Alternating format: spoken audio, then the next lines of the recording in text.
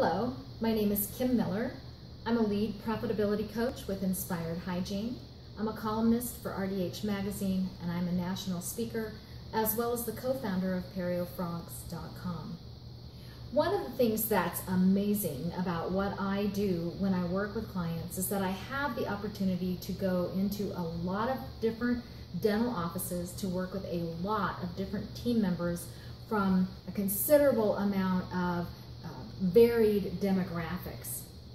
Recently, I was in a client's office in the Sacramento area, and they had this posted in their lunchroom, if you will. The power of 632. So there's something really interesting about these 11 words, and it really struck me that this dental team really tries to live into the power of 632 every single day. So let's just take a look at these. Do what you say you'll do. 6 little words, do what you say you'll do. And a couple of guidelines here is don't agree to do something unless you're absolutely sure that you can complete it and follow through with it. And secondly, be honest with yourself and with others.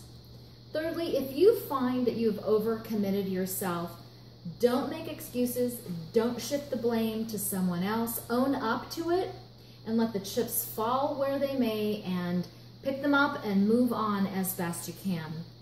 And also, I think it's important for us to remember that it's okay to say no. One of the things that I realize about my personality and the personality of other dental professionals that I work with is that we really like to take on a lot. And I don't think there's anyone that's listening to this video, myself included, that hasn't agreed to do something that we actually didn't follow through on and didn't get done. So, word to the wise, right? Don't agree to something you can't do. The power of 3 here, do it right, to the best of your ability. And if you can't do it right, ask someone to help you. Ask someone with the expertise and the knowledge to pitch in and help, and don't be afraid. One of my personal mottos is, if you never ask, the answer is always no. So if you're going to do it right and you need to ask for help, be sure you do that. And then finally, finish it. Once again, I know that everyone listening to this video has found themselves working on a project that they were unable to finish or complete, maybe in a timely manner, or just not finish it at all.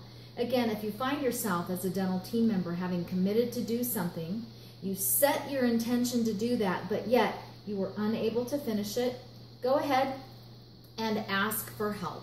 So I'm going to tell you the overarching aspect of these powerful 11 words. Do what you say you'll do. Do it right and finish it. And don't be afraid to say you couldn't follow through and ask for help. Remember, if you never ask, the answer is always no.